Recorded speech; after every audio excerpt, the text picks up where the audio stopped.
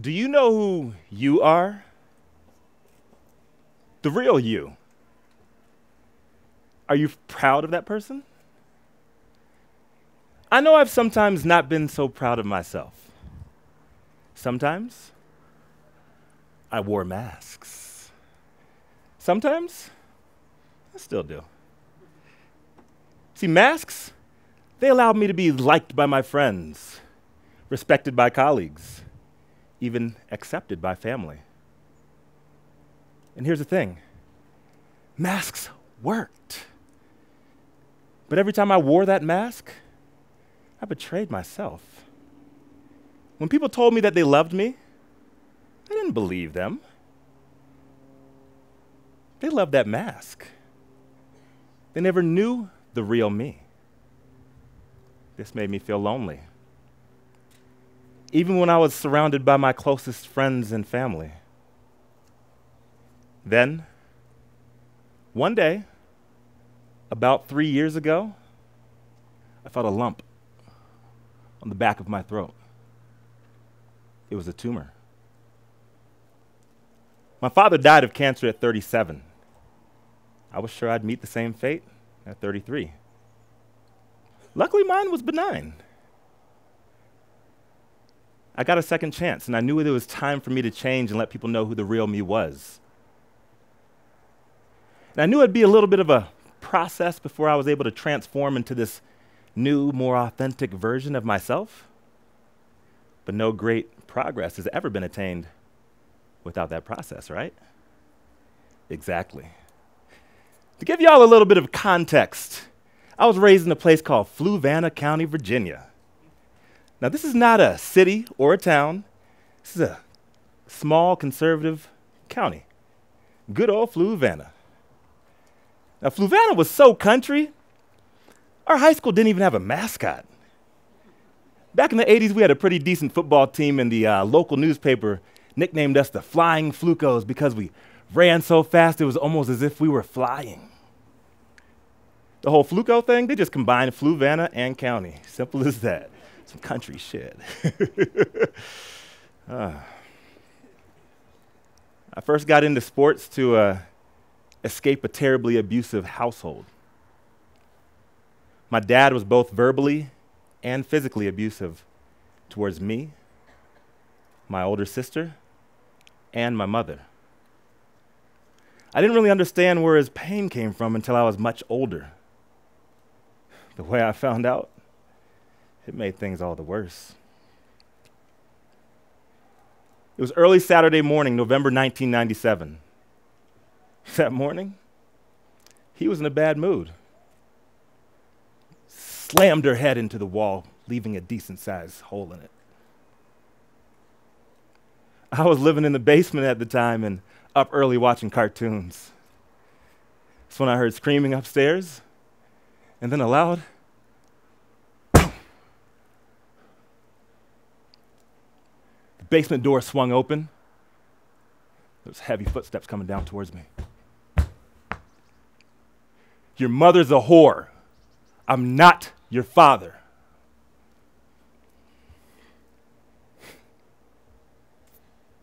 That's it. How I found out. He hopped in his car and drove off. My mother came down later that afternoon and apologized to me for having to find out the way that I did. Son, would you like to know who your biological father is? It's been all these years and he's never reached out to me and tried to find out who I am. It's all right. I'm cool. Except it wasn't all right. And I damn sure wasn't cool. You see, the man that I had come to know as Dad, he taught me how to fix a car, how to paint a house, how to landscape. But he also taught me that all white people are evil. Gays, they're disgusting, sinful, going to hell, no chance of redemption. And I internalized those beliefs. even with the outside world becoming more and more liberal, or that's at least what MTV was telling me. The people that I surrounded myself with in Fluvanna, they really stuck to those same hateful opinions, and I was at peace with it. I went to college just outside of Chicago on a full-paid football scholarship. I'd become a pretty good athlete. I could have gone to whatever school I wanted to, including UVA, which was right down the street. There's no way I was going to a local school. Even though I hid my real feelings behind that mask, it was time for me to put on a new one in a new city. You see, the plan was simple. Go out to Chicago, become pretty good at football, and then that, NFL. Simple as that. You couldn't tell me nothing. I packed up everything I owned in my Jeep and took it out to the Midwest and left nothing behind. See, one of the things I packed up and took with me was my small town love for dirt weed. You see, back in Fluvanna, sure we drank. We had our beer, whiskey, and you best believe moonshine. But ever since the first time that I sparked up with one of my friends, I knew there was something different about cannabis. One thing though, every time I sparked up and got high, I'd lose the mask. Cannabis being communal, you never really knew where that weed was coming from. This actually helped me open up my social horizons. It could have been from somebody white, Hispanic, Asian, Indian, man, even gay. This actually helped me break down a lot of the barriers that kept me from really connecting with people before that. This was the beginning of my personal transformation. The first time that I realized that cannabis was helping my life and pushing me towards a better place. Unfortunately, one of the gifts I left college football with was an opioid addiction. Senior year of college, I went to my team doctor with a sore throat. She gave me unlimited refills of Vicodin. Months later, Vicodin graduated to Norco when I got seriously injured training for the league. I fell into deep depression. They gave me Zoloft. With all these drugs in my body, I couldn't sleep, man. Ambien. I soon fell off my school's insurance and I couldn't get a job. Only way I knew how to support that habit, selling weed. I posted up outside a Chicago pub that I bounced at in an alley behind Wrigley Field and sold to whoever had $20 on them. Somehow I ended up being scouted for one of the coolest jobs in the world. I was the MC for backstage pass contests for some of the biggest pop stars in the world. Some of them are still household names to this day. I was beyond happy. Back home in Fluvanna, Mom hated it. Why don't you use your degree to become a banker or a lawyer or something? In between tours, I ran into my best friend from college. He was in corporate finance now, something I could never see myself doing. But he was making over $300,000 not getting hit by giant men at full speed. It was crazy. His firm even offered me a job. I took it. I sold out. That damn mask caught up to me again. I hated every second of that damn finance job.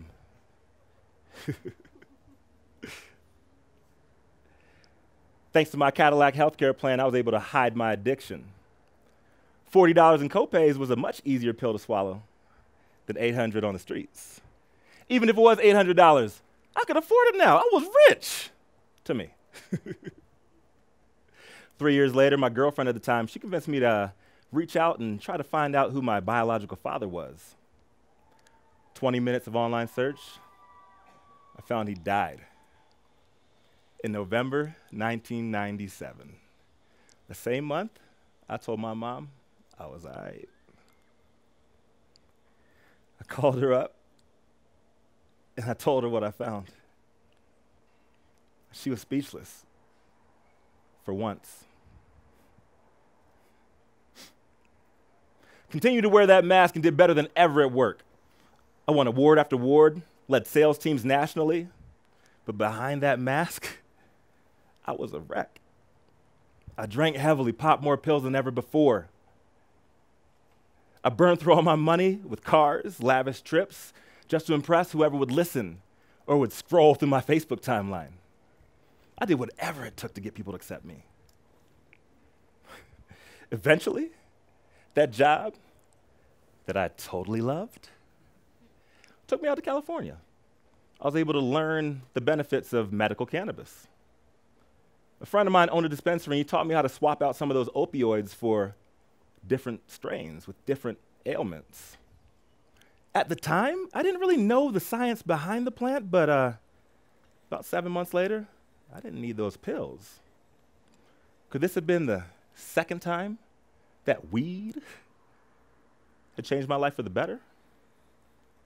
It was. Fast forward to year 10 in finance. I'm married now, but I still hid behind that mask. I drank heavily. I had adult acne. I struggled with weight issues. That mask was winning. That's when the tumor appeared. My father died of non-Hodgkin's lymphoma. I thought I was next. I didn't want to die, but I thought that I'd thrown away every damn gift that God had given me. I was almost ready to give up and at peace with it. But then, the biopsy results came back negative. I was given another chance. It was time for the masks to go. For good this time. I went to marriage therapy and renewed my commitment to my wife. I decided to dedicate myself to exercise and eating somewhat healthy. I quit the job in finance and started a new career in cannabis, something that had been a dream of mine for years now since the legalization push began back in Colorado. My first 2 years in that industry, a little rough. But I met every struggle with a giant smile on my face and more confidence than I had any business having. Year 3, that was the breakthrough. I conquered sales for my new job, amassing 41% market penetration in a state we had 0 prior presence. This led to our public listing and my own first successful exit after 2.5 years with them. I started an organization dedicated to helping Black and brown operators join the industry and get their records expunged. I dedicated myself also to helping the marginalized, minorities, and small business owners find their voice when they had no other time to, or platform to work with. I launched 2 successful cannabis-related businesses, now thriving in 3 states, and a monthly investor series here in Los Angeles with over 200 people coming out month to month. I did all of this while keeping my vow to never end up in the same mental or emotional state that I was in before. I left the masks behind, and I built a strong reputation based on authenticity and following through on my word. This was my rebirth.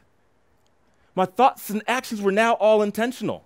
My dreams were beginning to materialize, and you know what's crazy? This is only phase 1. I'm just getting started. This was the 3rd time that cannabis saved my life. You see, it's never been about being from a small town for me. It's always been about fitting into the skin. I didn't have the courage to face who I was in my past because I was never confident in who I've become in my present. Things are different now. I think I can reach back out to my people out in Fluvan and teach them the benefits of plant medicine, the blessings of cannabis, both recreationally and medicinally. Most importantly, how to process that past and progress into the best selves. If your painful past is holding you back, there's 3 ways you can deal with it. 1, block it out. Run from it. Put on your mask and never speak of it again. Move forward as if it never even happened. 2, dwell on it. Let it forever torture you. Use it as an excuse not to move forward. Put on that mask because it is your new identity. This way you never have to face the truth, and you can look at it as to why things are going wrong presently, and they will stay the same. I promise you that. You see, I invite you to choose option number 3, the path that I took. Have the courage to rip the bandages off your wounds. You see, cannabis, it helped me take off my masks. Find whatever you need in life to take off yours. You need to realize that the past only exists in your memory. What's already happened will forever be just that, a memory. Acknowledge, learn, and grow from it. Always strive to become a better version of yourself. Because you see, the world, it doesn't need your mask. You know what the world needs? The real you. Thank you. How many people have you saved with the, helping people invest or get investment for their companies in every way that you're helping uplift their dreams? I've gotten 12 companies funded in the last 6 months through my investor series that I have in Los Angeles. 493 records we got expunged last year with my foundation. Let's give a round of applause for that. I told you he's achieved a lot right before I introduced him.